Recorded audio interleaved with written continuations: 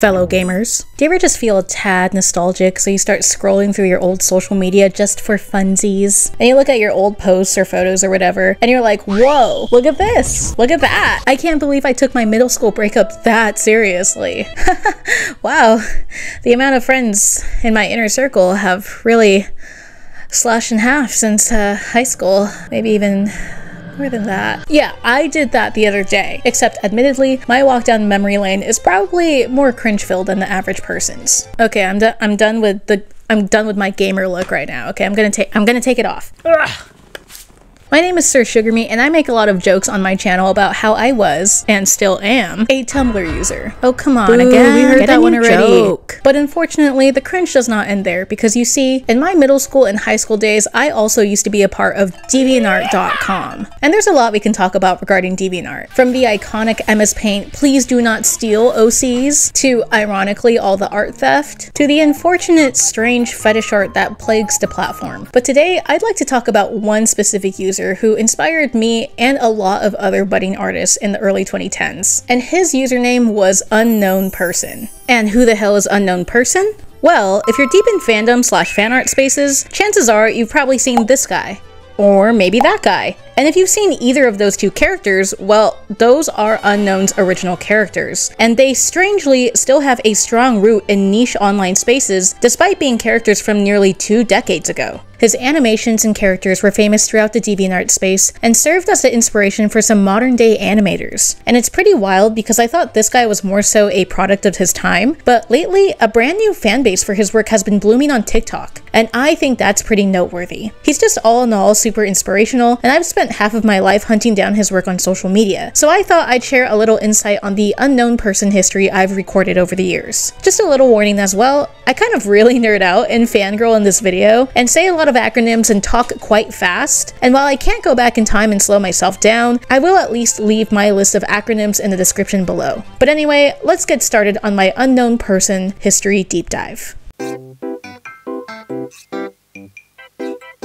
As his username implies, not much was really known about Unknown Person when he first entered DeviantArt in 2004. When he first joined, he made your run-of-the-mill amateur quality fan art, specifically a lot for Danny Phantom and a number of other Nickelodeon shows. Using the Wayback Machine, I found a couple of fun blog posts from him from 2005, asking people what the difference was between a doujin and a fanzine, and announcing that he had discovered a cool new anime called Full Metal Alchemist. The innocence of the 2000s. However, those were his early days. He wouldn't find actual notoriety within the DA space until 2007, when he entered an OCT, or Original Character Tournament, with his character Climber, a gullible and naive stuffed mannequin who came from a theme park called Castle of Nations, where all of the resident statues and mannequins were sentient thanks to the park's magic. Also, Climber drew on his own eyes with mud, and that's why they're a little wonky. If you've never heard of the concept of OCTs before, basically someone will create an OCT by providing some sort of starting prompt. Like, let's say that there is an evil wizard man who kidnaps a bunch of people and forces them to duke it out battle royale style, and the winner gets one wish granted. Or like, there's some lonesome billionaire on his deathbed who would just love to give away his fortune, but he's also kind of a psychopath, so he also hosts a battle royale, and the winner gets to receive his fortune. Something like that. I don't know, I'm not a good writer, that's why I never hosted an OCT, okay? But you get the idea, right? You essentially create a prompt to host a battle royale. And the creator of the OCT typically also chooses a panel of judges, which usually consists of the creator's close friends or other popular artists within their online ecosystem. After providing the prompt, that's when the artist will audition for the OCT. And usually that entails the artist drawing their character either receiving the invitation or getting abducted or kidnapped or whatever, depending on the prompt. And usually showcasing how their character is reacting to getting thrust into or choosing to participate in this tournament. And based on how the judges like the entries, they are the ones who get to decide who competes. After that, the creator of the OCT and the judges will choose which artists get to compete against each other for the first round, and then the artist will have to make a comic of their OC fighting their opponent's OC, and usually they have an allotted amount of time to make that comic, usually about either 1 week to a month. And once all entries are submitted, the judges essentially decide who gets to move on to the next round. And this process pretty much continues until there are only 2 artists standing who duke it out in one artistically and narratively epic comic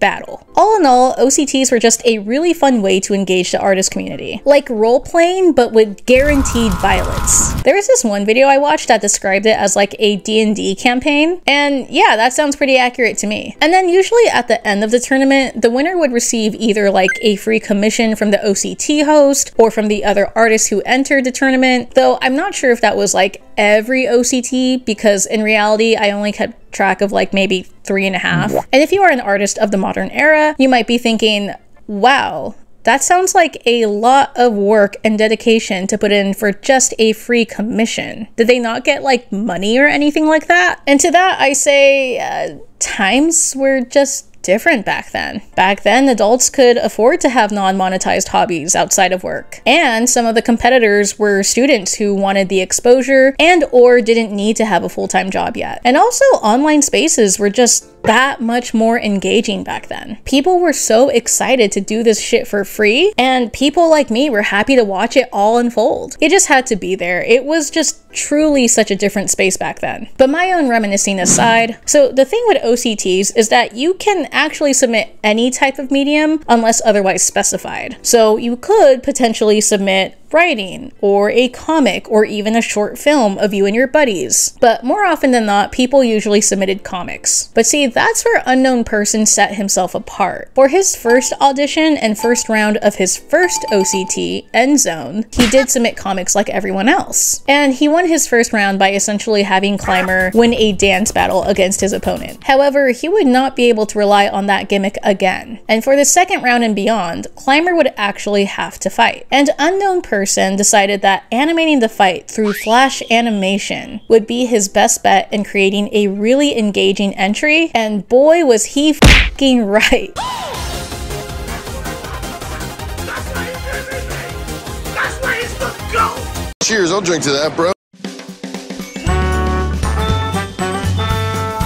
UP's entry for his second round was, I believe, his very first attempt at animation, which is fucking amazing. Like, are you kidding me? This shit had the same hype as those stick figure fight animations that like took over the early internet space in the mid 2000s. This was considered pretty good for the era of flash animation, and doubly good, especially because it is his first attempt. And what makes it extra amazing is that Unknown managed to animate each of his entries for Climber within 2 to 3 weeks. His animations, along with some other artists, inspired me to try my hand at flash animation when I was a kid. And you want to know what I made within like 2 to 3 weeks? And what would that be? Wait there. Mimi. Listen, boy. My first lesson. Yeah, that shit was not good.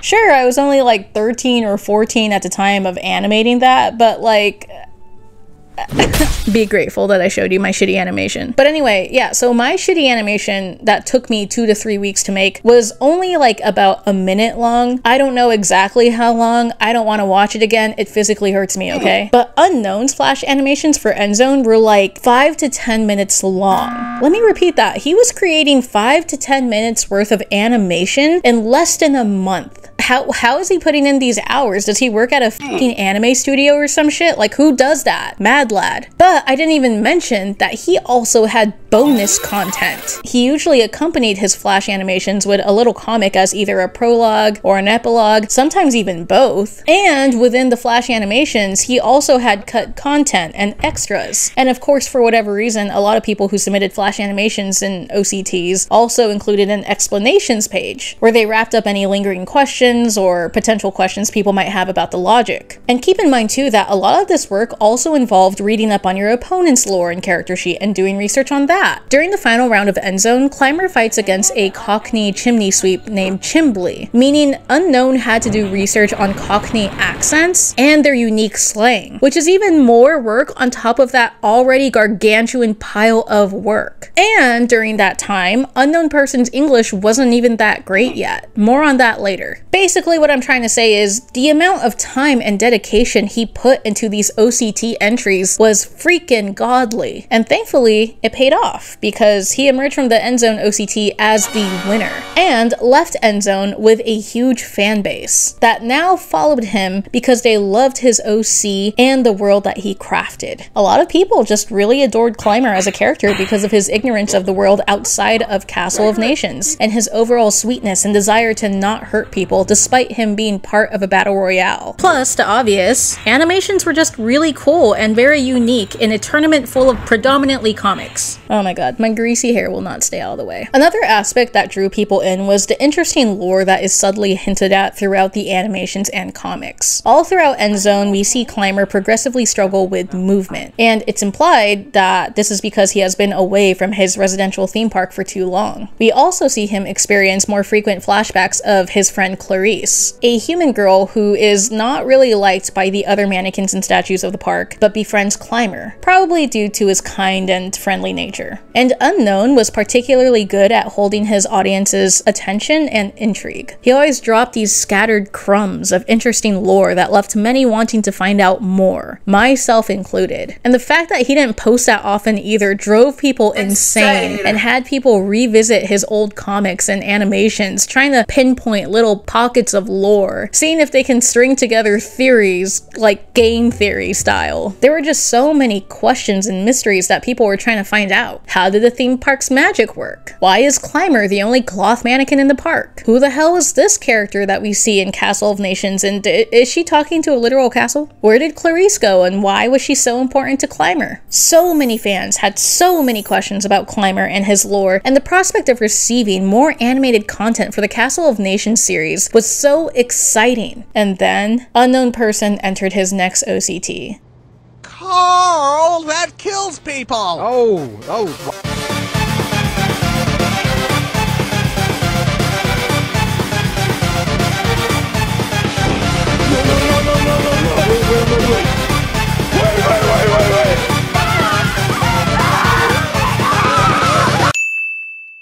Law of Talos, with arguably his most popular character, Karl. Law of Talos was huge. It has the reputation of being the most hype OCT in all of OCT history. And Karl, God, he was so legendary. So legendary that at the time it did make some contestants and LOT followers a little salty that Karl stole the show, especially because Karl fans were admittedly obnoxiously vocal and acted like the other characters competing in Law of Talos didn't exist. But I don't really want to get into that in this video, and also, you know, I wasn't involved in the drama, so it's not really my place. Let's just focus on Karl. Now, Karl is another Castle of Nations character, but in contrast to the sweet and innocent Climber, Karl is a misanthropic resin statue who likes to put on a charming front, but in reality, he would kill like literally anything that moves. But people loved him. He cracked lame jokes when he fought, he had a tragic backstory involving a girl named Rachel, and it's implied that he had fond feelings for her, but she like betrayed him somehow, and that spurred on his hatred for mankind. He loved playing the violin, and for the dear love of God, don't take away his ability to play violin, because otherwise he can kill you. He had a cool raven ally named Arma who kind of served as his support and scout, and could also shapeshift and turn herself into a weaponized extension of his limbs. Honestly, I thought Arma was really freaking cool. But anyway, the fans ate that shit up, myself included. Yeah, whereas I feel like Climber would be like a pathetic meow meow in today's time, Karl would definitely be an evil Tumblr sexy man. Because seriously, so many fans thirsted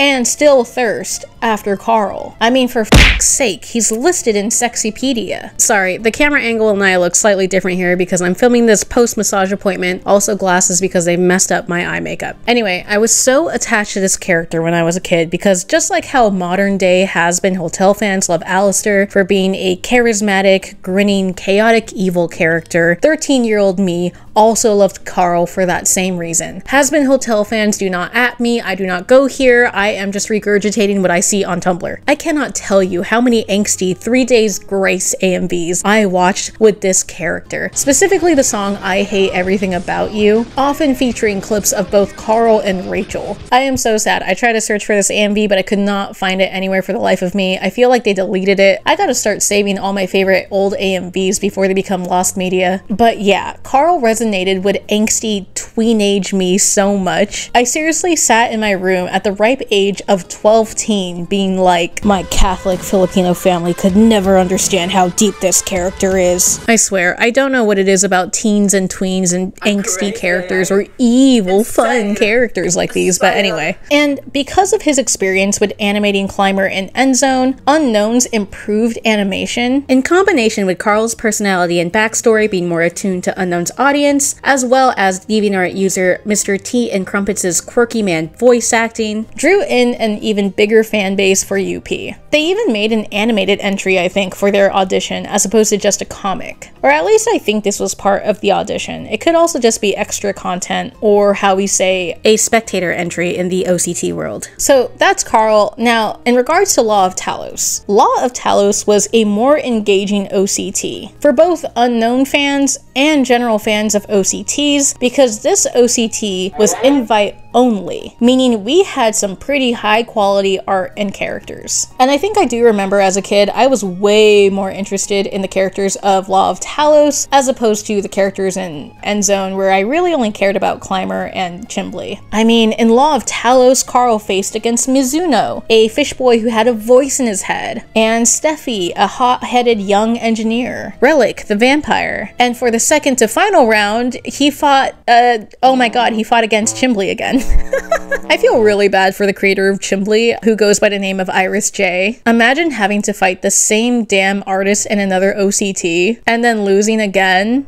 Like, kill me. Now, a bit of a tangent regarding Chimbley. I'm not sure if Iris J thought she was going to lose because she had already lost to Unknown before in Endzone, or if she was just trying to get creative and figure out a way she could compete with his epic animations, but she decided to have some absolute fun with her entry. If I'm remembering correctly, I believe she was just a student at the Savannah College of Art and Design during this time, so she took her fellow SCAD friends and colleagues and made a very funny homemade live-action short film for her entry. Wow, I can't believe I made it to the river without running into one more loony contestant. A huge deviation from the comics she'd normally make. It was honestly pretty hilarious and did receive a lot of praise from fans, if I remember correctly. Her old accounts at this point have been sweeped, I'm guessing because she did enter this tournament before she transitioned, and just probably did not want her dead name sprawled across every art piece and everything like that. And of course, Karl and Unknown ended up winning, but seriously, nothing to knock on Iris J's art. Her comics of Chimbley were pretty great and pretty funny. One last Chimbley side note, if you're interested in reading the very hard to find original Chimbley comics, I believe Iris J has some archived on her Patreon if you feel like supporting a very cool creator. The Chimbley comics at this point are practically lost media, so I'd say pretty good deal. Now, despite Karl's popularity throughout the span of the OCT, Unknown actually did end up losing this one. In the last round, Karl is up against these characters, Annie and Professor Ginger, created by DA user Terrible Nerd. Terrible Nerd, who operated under the username Black Lillian at the time, won the competition because according to the judges, she had the more compelling storyline and conclusive ending. So unfortunately, while the animated entry by Unknown Person was more popular with the fans, it technically does not count as canon to the Law of Talos lore since Unknown Person did lose. It's kind of funny because despite Unknown Person's fame within the DeviantArt OCT space, he actually only won one OCT, Endzone. Besides that one and Law of Talos, he did compete in a few other OCTs, one of them being Samurai Duelers League. Wait a minute. Why the hell does that say Ragore at the top? What the hell's a Ragore? Where he competed with Kuraima Mannequin, a Japanified, humanized version of Climber, essentially. You know, Kuraima, Mannequin, Climber, Mannequin, yeah. I don't know how far he got in this OCT because for the life of me, I cannot find any of that information anywhere. It was at this point I was getting really frustrated with all the broken links and images on DeviantArt, and also, admittedly, I was getting impatient with the clunkiness of the Wayback Machine. Sorry about that, guys. I assume UP didn't get that far though, considering I was only ever able to find one Flash animation and one comic entry for that OCT. The other OCT he entered was Burning Avalon, and this time it was with an entirely new character named Weetzie, who was completely unrelated to the Castle of Nations series, and very much based on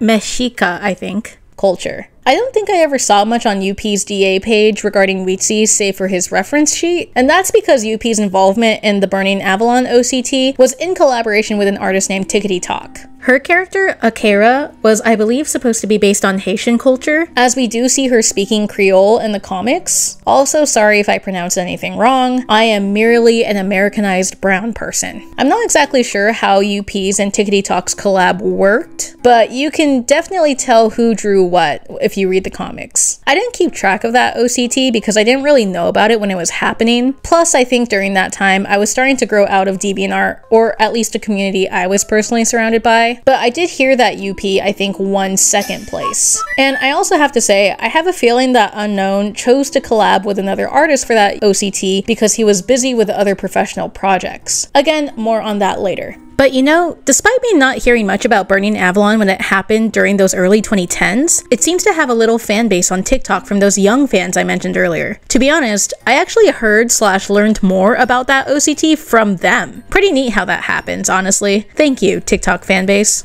During his last remaining days on DA, Unknown would post a few Castle of Nations comics, a ref sheet for TG, another character from the CON storyline, and a few non-Castle artworks here and there. Which, you know, fans absolutely ate all of that shit up. But it was also clear that he was starting to transition out of the DA space, as was I. And as I transitioned out of DeviantArt and into the arms of Tumblr.com, so did Mr. UP. And man, were Unknown Person fans ecstatic to find him there. I want to say that this was the next social media he jumped onto after DA, and his posts were a real treat to Castle of Nations fans. He posted some extra juicy, lore-filled, ship-filled content for his characters, he answered some lingering lore questions as well as some fun ones, and he also introduced some new characters that we had never seen before, like Masthead, and some non-Castle ones like this little guy named Hugh, and Tired College Guy named Jay. And holy shit, I didn't realize he also had a blog spot. What the f?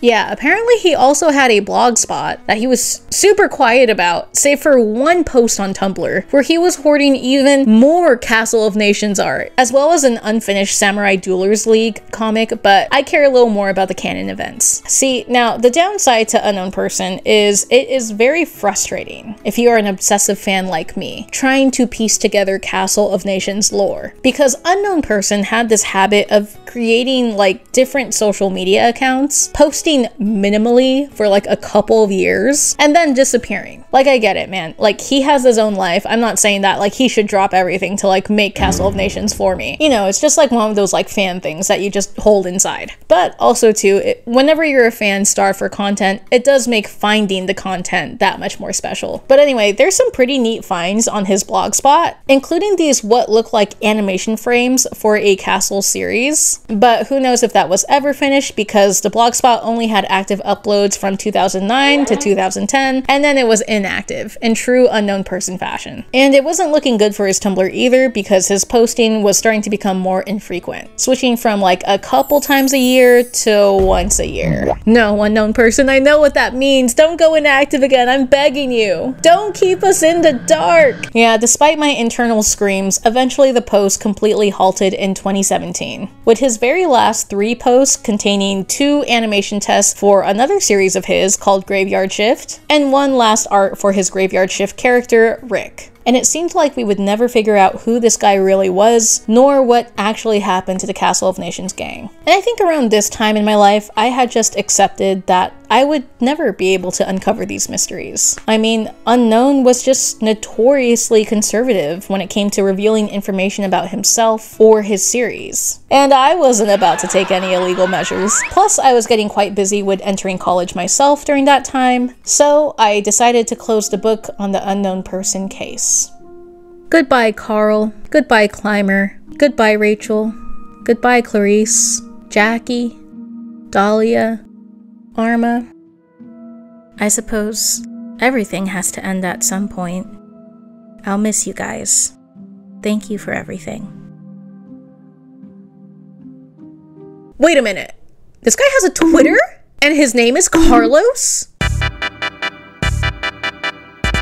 So, Carlos Schwepper is the real identity of unknown person. He grew up in an undisclosed city in Santa Catarina in Brazil, and he attended the Federal University of Santa Catarina and graduated with a bachelor's degree in graphic design. Sorry if I say that weird. My Japanese and Filipino accent are battling each other and it's coming out really weird. The university's wiki page explains that it's one of the leading universities in Brazil and the 6th best university in all of Latin America. It's apparently super hard to get accepted into this college, considering the application process consists of several written tests over a span of 2 to 3 days, and less than 15% of all applicants actually get in. What this tells me is that unknown is a fucking goat. After receiving his degree in Santa Catarina, he moved on to Sheridan College up in Canada in 2012 for his degree in animation. It was also around this time, or maybe even a little before that time, that Unknown was working as an animator for the hit fighting game Skullgirls. I don't know the exact timeline of these things, but considering Skullgirls was released in 2012, I'm guessing this is why he started to drift off of DeviantArt when he did, and also why he chose to collab with another artist during the Burning Avalon OCT. He was probably working on making that transition up to Canada and /or building a portfolio to apply for his position on the animation team for Skullgirls. He did some sort of animation internship at 6 Point Harness during his time at Sheridan College, and if you're unfamiliar with that animation studio, they made cartoons like Wow Wow Wubsy, El Tigre, and The Looney Tunes Show. Which show he worked on though is beyond me. I couldn't find his name attached to anything from 6 Point, and I assume that they probably don't give their interns any credit on things. It also could just be I didn't look hard enough. Either way, he received his animation degree from Sheridan College in 2016, and from there, he worked on the My Little Pony movie that was released in 2017. Some other notable works of his animation include the Carmen Sandiego reboot, the Miraculous Ladybug movie, and Has Been Hotel, to name the most famous examples. His LinkedIn profile also mentions he attended Blue College from 2018 to 2020, which I believe is a Brazilian 3D animation school, probably to obviously brush up on his 3D animation skills, and you can find a few of his animation samples floating around the web under his real name. Very Disney-esque and very interesting mashup of 2D and 3D. And that pretty much concludes my findings on Mr. Unknown Person. There is one last thing though I would like to note that I found floating around when I was looking up references in the Castle of Nations wiki. The top reference led me to this Google Doc that I believe was compiled by a Brazilian fan of Unknown. I'm assuming her name is Isabel based on the contents of the doc, but it seems she took the time to email Mr. Unknown and ask him personal questions and compiled all the information she found onto this doc. And according to the translated, copied and pasted email response she received from Unknown, it seemed like he was receptive to answer her questions since he doesn't normally get a lot of other Brazilian fans asking about him. According to Isabel's information, he was making about $4 million a year as an animator. There's also quite a few broken images on the Google Doc, but strangely this one image from Nyan Neko Sugar Girls is like the only one working. I really hope that doesn't mean that Unknown is the person behind Nyan Neko Sugar Girls. I highly doubt it, but that would be absolutely wild if he was. But yeah, those were just some final pieces of information that I found out. Now, I will also say take Isabel's information with a grain of salt because she didn't really provide screenshots, unless the broken images were screenshots, but I have no way of verifying if this information is actually correct or if this interaction really did happen, because you know how it is being a young fan in the fandom space. While the interaction could be genuine, I do have to question it considering I tried emailing the email provided on the Google Doc, but it bounced. That could be for a number of reasons though. It could be that the email never existed, the email got deleted, or Carlos just doesn't want creepy fans like me emailing him about random fandom shit. But anyway, that is pretty much it on the Unknown Person's story. I really felt like making this video because Unknown Person is just an artist from my past that I find myself revisiting once every couple of years. years, because he just had that much of an impact on me. And for other people who grew up with his works in their childhood like me, I know he had a huge impact on them too. For example, another artist I follow, Night Margin, is completely obsessed with Castle of Nations. And if you don't know who Night Margin is, she is the co-creator of one of my favorite RPG Maker games of all time, One Shot. Side note, if you have never played One Shot before, I highly recommend it. You get to play as a little cat boy. Nothing bad happens in the game. It's not sad. What are you talking about? Play it. Play it! I'd also like to add that when I was looking at old Castle of Nations content, I was also surprised to see that the fandom had been revived really recently. This series from like 2007 has found yet another home with young fans on TikTok in like 2023-2024. That's like so freaking awesome. It's probably like the same feeling of like when boomers back in the day saw kids be into like AC/DC or some shit, and like, you know, the boomers are just like, you're into the classics too, eh? Yeah, that's how I feel. And I know a lot of people have super negative views on aging and stuff. Ew, aging is so like icky, the passage of time. But I feel like the coolest part about my aging experience is looking back on the people I used to know and seeing where they are now. I didn't mention this before, but another DeviantArt animator who had a huge impact on me as a kid was this guy named Zurel, who now has a YouTube channel and posts his animation on there, and is also in the process of making his own animated series. And it's just super cool to see how he has grown since the DeviantArt days. And then there are other artists too that I used to look up to who are doing something completely different now. And that's not a bad thing. That's like freaking awesome. It's just super cool to see how life can carry you in so many different directions, but it's also comforting to know that the internet has provided a space where you can revisit some of your online childhood by using the Wayback Machine, and you get to experience that all over again. Honestly, kind of getting teary-eyed just thinking about it. But anyhow, I have yapped on long enough. I keep saying that I want to make my videos shorter, and somehow they keep not doing that. I really thought this video was just gonna be 10 minutes max. I hate myself. Anyway guys, if you thought this video was interesting, please give it a like and consider subscribing. I do whatever I want on this channel, but I feel like lately I've been really leaning into really niche online culture, niche content. I said niche twice. So if you're interested in any other content like that, please do let me know. Were you from the era of Karl and Climber and OCTs? Do you remember watching that all unfolding, or are you a new fan? If you have never heard about this guy before or any of these things, what did you think? Did it sound like a cringe-ass time? Or would you have liked something like that now? Let me know in the comments below. Oh, sorry, one last thing. I'd also like to note that, just as Isabel's Google Doc states, OCTs are apparently still a thing, and you can find a few running on Twitter. So if you're an artist with some free time to spare and, you know, you want to get your creative juices flowing, you might want to check it out. Okay, I really gotta go now. Thanks for watching. Bye! Hello, Karl. I too am Karl. And this is my son, Karl Jr.